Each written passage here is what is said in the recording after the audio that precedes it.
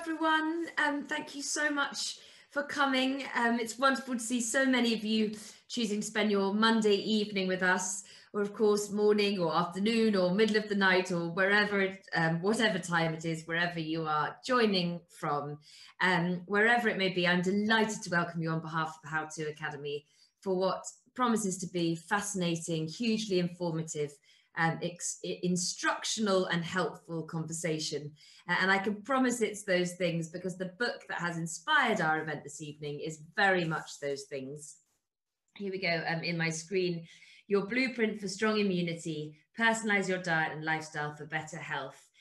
It really feels like an essential read, especially at a time when infection and caring for our immune systems are perhaps more at the forefront of our minds than ever. And it's packed with wise and balanced advice that doesn't sound extreme or overwhelming as health advice often does, but it's much more down to earth and easy to follow and incorporate into your daily life. So I'm delighted we have the author with us. She's a real expert in the field, and she's the sort of reason and the one who makes it sound so accessible and relatable. She's an expert immunologist with over 20 years experience and specialises in understanding how nutrition and lifestyle interact with the immune system, which is what we'll be discussing, and is on a mission to break down the science behind our health and share the secrets of how to be well. She is a lecturer at Sussex University, also a qualified fitness instructor and health coach. And so we're in very good hands. Thank you so much for joining us, Dr. Jenna. Oh, thank you, Hannah. That was a really lovely introduction. It's great to be here. I just wonder if you could sort of start by explaining, by way of introduction, who the book's for, because kind of immunity is obviously very different for different people, different ages, different stages of their life, different health. So is this book for everybody? You know what? It's a good question, actually. I don't know that I've been asked that, but I would say it was the book I needed to read myself, because at a certain point I realized that I find it quite hard to translate the science into actual things that I can apply to my life. So it's for someone like me, the busy mum who kind of has an idea what I should be doing, but struggles to do it because life gets in the way. It's for people who are a little bit interested in their immune system, maybe having heard people talk about COVID in the news for the last 2 years. It's for somebody who's maybe very much into the wellness world already. It's for people who are older, people who are younger. It's for anyone, really, because although in the title it says Your Blueprint, when you start to read the book, I try and lead you in ways to personalize each section so that no matter what your starting point is, and I have a whole series of like questions and quizzes you can do to kind of figure out where you stand, and then how to take those small steps forward, and very much about how to make things sustainable. You know, there's very few back doors to well-being and having a healthy immune system. It is about a lot of consistency over time, those small little practices we can do every day. So it's really for anyone who's interested and wants some sort of real tangible practical tools to get them there. Yeah, I mean, you do, it really is about making it sustainable, as you say. All your advice is sort of, feels like your real priority was that people would, you not just pick it up and have really good intentions and put it down, but stick to it. But I wonder if, I said at the beginning, it's very timely and people are very much thinking about immunity, perhaps, I mean, perhaps now more than they have been, and it's, you know, we're talking about it a lot because of course the pandemic. Were you incentivized by the pandemic to write? Was that at the back of your mind when you were writing the book? Do you know what, that's quite a funny question. It's the second book that I've written on the subject, and the first book I wrote before we knew what COVID was, but it actually was published in the very first lockdown. Right. So that was an interesting time, because suddenly everybody was interested in immunity, but I had written the book before COVID was even a thing. And I was very much thinking about the non-infectious diseases that actually are a huge problem for people like us in the UK today. So not infections, but more thinking about metabolic disease, heart disease, inflammatory disease, allergies, autoimmunity. So it was written from that perspective. And then with this book, I kind of wanted to really give people tools and things they could do immediately that would add up to have a benefit to their health. Because the WHO came out and said this quite early in the pandemic, that healthier people seem to do better from COVID-19. And I know there's been a lot of criticism of that not enough has been made about diet and lifestyle to as a tool against COVID-19. But I think that's because it's much more difficult to sort of study that in a short period. But there's so many benefits from taking care of your health and those little tiny things we can do easily every day that do mean that if we do fall sick, we maybe have a better chance of recovering. And I always say how you go into an infection is often helps how you will go out of that infection. So I did have COVID in mind, but I very much thinking about your immunities for life. It's not just about the next pandemic, because actually most problems with our immune system are not the minor infectious diseases that do the rounds every year. It is the long-term chronic inflammatory diseases like allergies and autoimmune disease and metabolic health issues and obesity. And these all have an immune component.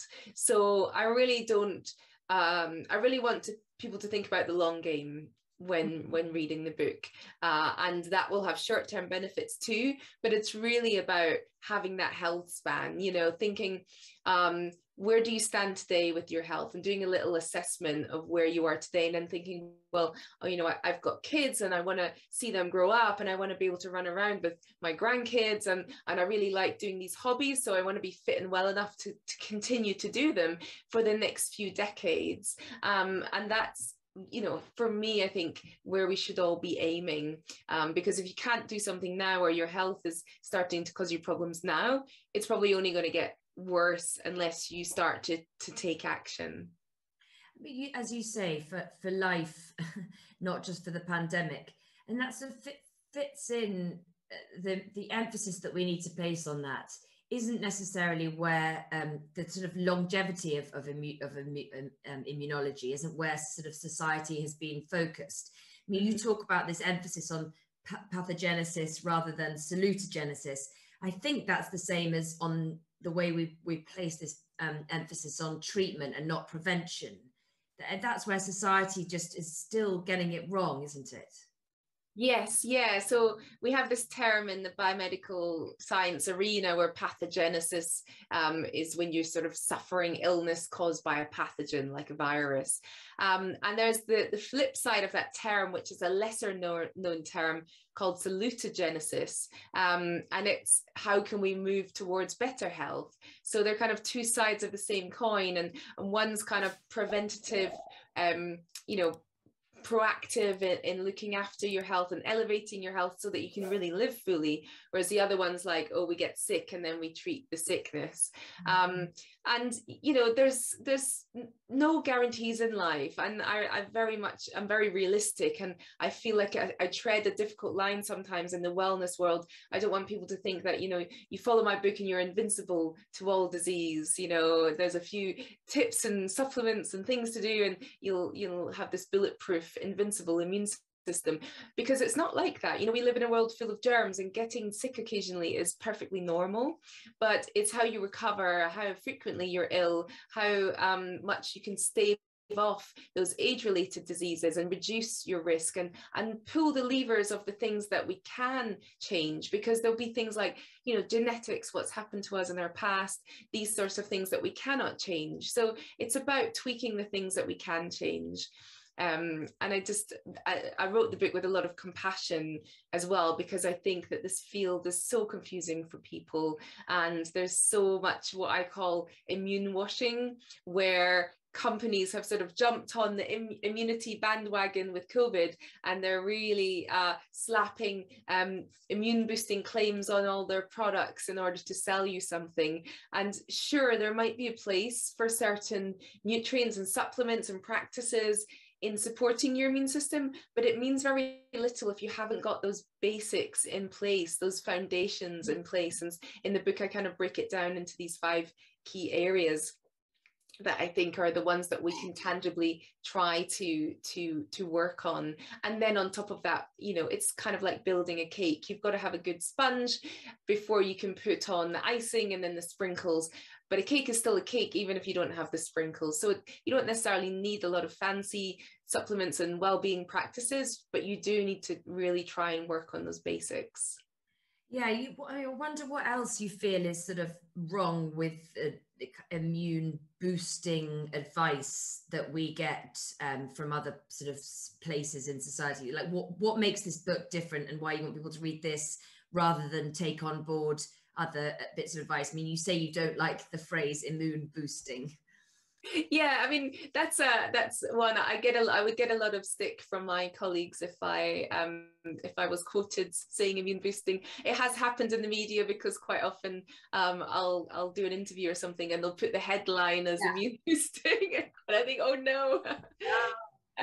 But it's, you know, it's more about balancing the different arms of your immune system. We often talk about it as if it's one thing, like a binary on-off switch, but it's actually really a complex dance of billions of different components that are working in synchrony to keep us well. And when we get sick, those certain aspects of your immune system are switched on, and they start producing quite toxic, nasty substances to fight off germs and viruses, etc. And that gives us these horrible symptoms that we feel when we get sick.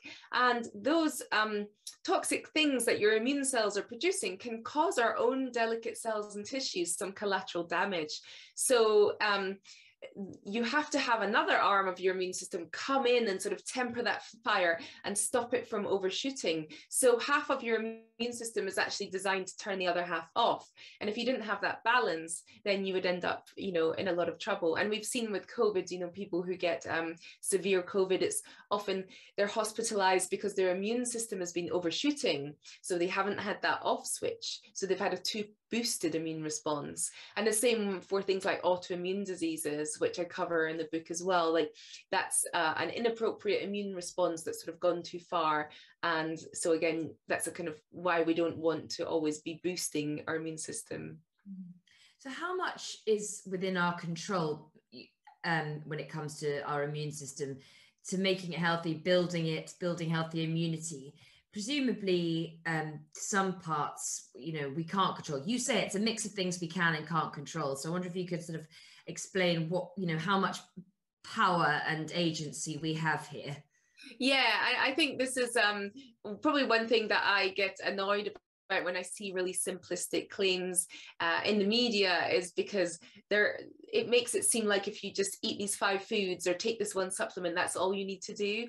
But we're all going to be slightly different. So COVID has shone such a huge light on immunology, and you've had the global immunology community studying this virus like never before, which as a scientist has been fascinating. And it's also reconfirmed what we already knew, is that we're all immunologically very unique. So every one of us will have a very unique immune system. It will be similar to our parents because we'll have that genetic link. But the genes of the immune system do a really, really funny, unusual thing when you inherit them from your parents, and they recombine in a very unusual way, which means that those immune cells that you will have are completely unique in their identity to what your parents had. So it's different from inheriting eye color and hair color. You know, we'll have similar features to our parents, but with our immune system genes, it's completely unique. So that there's a reason for that.